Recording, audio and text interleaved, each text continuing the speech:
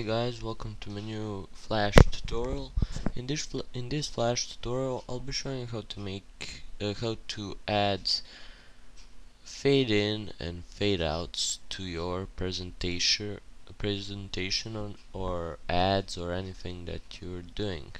So we're gonna go File and import our image.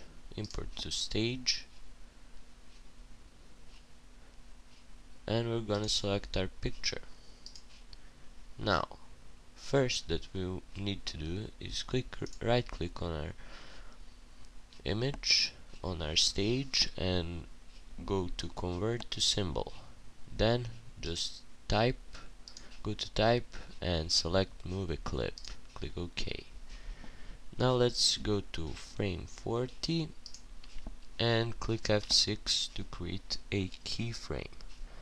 Now at frame 10 we're gonna click F6 again and create a new keyframe and do the same at frame 30.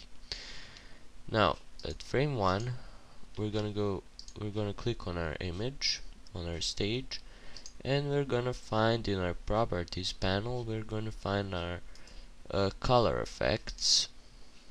Here they are, and we're gonna go to style and alpha, and you will find your alpha, and we're gonna type in 0 or just simply scroll down, and then we're gonna do the same at the frame 40. So we're gonna click on our picture, go to color effects, go to alpha and select 0. So now we basically have this going on. Now what we need to do is go right click on our timeline between two keyframes, and we're gonna go to create classic tween, so it fades in and fades out. Do the same on the other side, and now let's preview what we have. Click Control Enter and let's see. So that's basically it. That's the basic tutorial in Flash.